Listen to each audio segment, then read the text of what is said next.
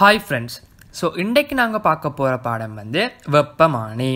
So new சிலபஸுக்கு ஏற்ற எங்களுக்கு மூணு வெப்பமானிகள் தான் இருக்குது. முதலாவது கண்ணாடியில் திரவ அல்லது ரச வெப்பமானி, ரெண்டாவது வெப்ப வினை, மூன்றாவது வெப்ப தடைவிசை.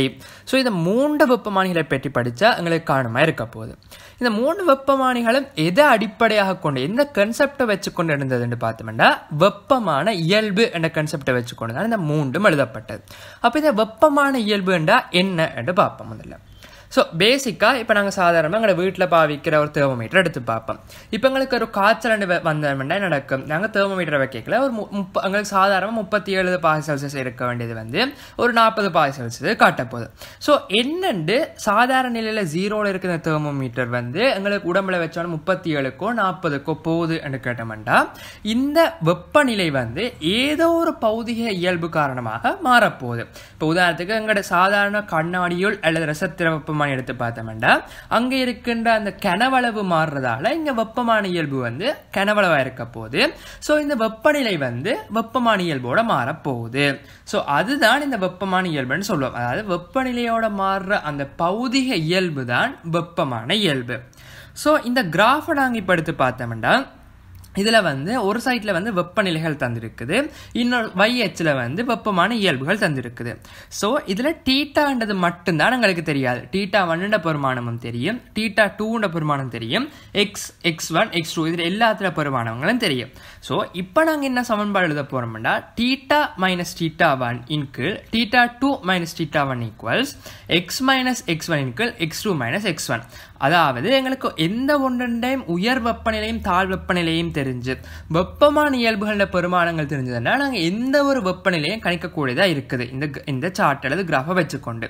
ஸோ இந்த கன்செப்டை வச்சுக்கொண்டு தான் 3 வெப்பமானிகளும் எழுதப்பட்டது. ஸோ முதல்ல நாங்கள் கண்ணாடியில் திரவ அல்லது ரச வெப்பமானியை பற்றி பார்ப்போம். ஸோ இது எங்கள்கிட்ட சாதாரணமாக வீடுகளில் நாங்கள் பாய்க்கக்கூடிய ஒரு வெப்பமானியாக இருக்க போது நாங்கள் ஆல்கஹாலை பாய்க்கலாம் அல்லது ரசத்தை பாய்க்கக்கூடியதாக இருக்கும். ஸோ ஒரு கண்ணாடியில் திரவ அல்லது ரச வெப்பமான நிலையில் நான் முதலே சொன்ன மாதிரி வெப்பமான இயல்பு வந்து அந்த கனவளவாக தான் இருக்க போகுது. ஸோ வெப்பநிலை மாறுறதுக்குல அதுக்கேற்ற மாதிரி இந்த கனவளவு மாறுறதால தான் எங்களுக்கு டெம்பரேச்சர்ஸை அளக்கக்கூடியதாக இருக்குது. ஸோ இப்போ நாங்கள் சாதாரணமாக வீடுகளில் பாவிக்க என்னென்ன நன்மைகள் இருக்க போகுதுன்னு பார்த்தோம்னா இப்போ எங்களை மாதிரி ஃபிசிக்ஸ் படித்த ஆக்களாக இருக்கணும் அல்லது படிக்காத ஆக்களாக இருக்கணும், யாருண்டாலும் இதை பாவிக்கக்கூடியதாக இருக்கணும். ஸோ அப்படி என்னென்னா இந்த தெர்மோமீட்டர் வந்து எங்களுக்கு நேரடி வாசிப்பை கொடுக்க போகுது. அதாவது நாங்கள் வெப்பநிலைகள் அளக்கல எங்களுக்கு எந்த விதமான ஒரு கால்குலேஷனும் செய்ய தேவையில்லை, வச்ச உடனே என்ன வெப்பநிலை நேரடியாக எங்களுக்கு கிடைக்க போகுது. ஸோ அதே மாதிரி இது கைக்கு அடக்கமாகவும் இருக்க போது சாதாரண ஆக்கள் சாதாரண தேவைகள் காய்ச்சல் அளக்கிறதுக்கோ அந்த மாதிரியான சாதாரண தேவைகளுக்கு இது போதுமானதாக இருக்க போகுது. இதெல்லாம் நன்மைகளாக இருக்க போகுது.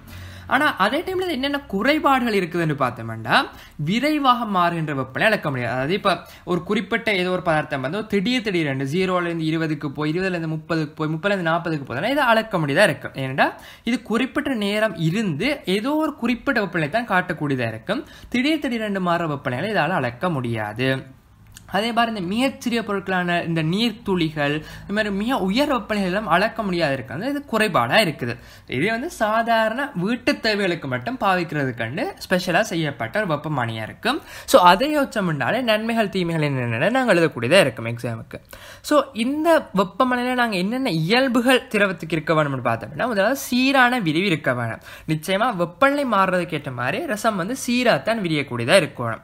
உயர்ந்த விரிவு குணகம் இருக்க வேணும். அப்பதான் என்ன சொல்றது பெரிய பரந்த வீச்சில் அளக்கக்கூடியதா இருக்கணும். தாழ்ந்த தன்வெப்ப கொள்ளளவு கொண்டதா இருக்க வேணும். அதே மாதிரி தாழ் உரைநிலையும் உயர் கொதிநிலையும் இருக்கும். அதாவது மேக்சிமம் குறைஞ்ச வெப்பநிலையிலிருந்து மேக்சிமம் கூண்ட வெப்பநிலைக்கு அளக்கக்கூடியதா இருக்கிறதா ஒரு மிகப்பெரிய பரந்த வீச்சில் அளக்கக்கூடியதா இருக்கும். ஸோ பரந்த வாசிப்புகளை பெறக்கூடியதா இருக்கும். அதே மாதிரி எக்ஸ்ட்ராவாக இந்த ஒளி ஊடுபோடாத தன்மையாக இருக்கணும், கண்ணாடியை நினைக்கக்கூடாது இருக்கும். இதெல்லாம் திரவத்தின இயல்புகளாக இருக்கும். ஸோ சில நேரம் ஸ்ட்ரக்சர்லேயோ இதெல்லாம் கேட்கக்கூடிய வாய்ப்புகள் இருக்குது. இது பேசிக்காக தெரிஞ்சிருந்தாலே காணும். அடுத்தது வெப்ப இணை என்று பார்த்தோம்னா பேசிக் என்னன்னா இப்போ 2 வெப்பநிலை எடுப்போம். ஒரு இடத்த θ1 என்ற வெப்பநிலை இருக்குது, இன்னொரு இடத்த θ2 என்ற வெப்பநிலை இருக்குது. ஸோ இந்த 2 வெப்பநிலை இருக்கிற அந்த இடத்துக்கு நான் என்ன செய்யறேன்னா 2 கம்பிகள் இணைச்சு போட்டு ஒரு கெல்வனோமானியை வைக்கிறேன். ஸோ கெல்வனோமானியில் வந்து ஒரு திரும்பல் ஏற்படும். ஸோ இங்கே மின்னியக்க விசை தான் இந்த வெப்பமான இயல்பு. இந்த மின்னியக்க விசையை வச்சுக்கொண்டு தான் நான் இந்த கால்குலேஷனை மேற்கொள்ளக்கூடியதாக இருக்கும். ஸோ இதன் நன்மைகள் அப்படின்னு பார்த்தோம்னா டிரெக்டாக கண்ணாடியில் திரவ அல்லது ரச வெப்பமானிக்கு ஆப்போசிட்டாக இருக்க போது. இது வந்து ஸ்பெசிஃபிக்காக லேப்பில் வந்து யூஸ் பண்ணுற ஒரு வெப்பமானியாக இருக்க போகுது. ஸோ இதில் என்னது, விரைவாக மாறுகின்ற வெப்பநிலைகளை அளக்கக்கூடியதாக இருக்க போகுது, உயர்ந்த வெப்பநிலைகளை அளக்கக்கூடியதாக இருக்க போகுது, மிகச் சிறிய வெப்பநிலைகளை வந்து அளக்கக்கூடியதாக இருக்க போகுது. அதே மாதிரி எழுதல் உருவாக்கணும். அதாவது எனக்கு இதை உருவாக்குறதுக்கு வந்து 2 கம்பிகள் இருந்தால் காணும். அதே மாதிரி என்னென்னு சொல்கிறது, இது வந்து ஒரு மிக குறைந்த செலவுக்குள்ள நாங்கள் உருவாக்கக்கூடியதாக இருக்கும். ஸோ அங்கே என்னெல்லாம் தீமைகள் இருந்துச்சோ அதெல்லாம் இங்கே நன்மைகளாக வந்து சேரப்போகுது. ஆனால் குறைபாடு என்று பார்த்தோம்னா அங்கே என்ன நன்மையாக இருந்துச்சோ அங்கே இது வந்து இங்கே தீமையாக இருக்காது. இதை நாங்கள் கணிக்கிறதுக்கு அங்கே கேல்குலேஷன் செய்ய தெரிஞ்ச ஒரு ஆளால் மட்டும்தான் இது முடியும். ஸோ சாதாரண ஆட்களுக்கு இது செய்ய முடியாதுன்றது வந்து இது ஒரு தீமையாக இருக்க போகுது. ஸோ இது வந்து பேசிக்காக ஒரு லெப்பில் பாவிக்கிற ஒரு வெப்பமானி நினைச்சாலே அதை வச்சுக்கொண்டு நன்மைகள் தீமைகள் என்னென்னு இதை கணிக்கக்கூடியதாக இருக்கும். மூன்றாவது வந்து வெப்பத்தடை விசை. அதை பற்றி பெருசாங்கிற சிலபஸில் ஒரு 2 விஷயம் தெரிஞ்சிருந்தா காணும். அதாவது வந்து இதில் வெப்பமான இயல்பு வந்து மின்தடை என்றதும் வெப்பநிலை கூட இந்த மின்தடை குறையும் என்று தெரிஞ்சிருந்தாலே அந்த அளவு நோட்ஸ் அதுக்கு காணுமா இருக்க போகுது. ஸோ இவ்வளவு தான் எங்களோட சிலபஸில் வெப்பமானிகளை வச்சுக்கொண்டு எழுதப்பட்ட பாடமாக இருக்க போகுது. ஸோ இது உங்களுக்கு யூஸ்ஃபுல்லாக இருக்குமென்னு நம்பிக்கொண்டு நன்றிகளை தெரிவித்துக்கொண்டு விடைபெறுகிறேன்.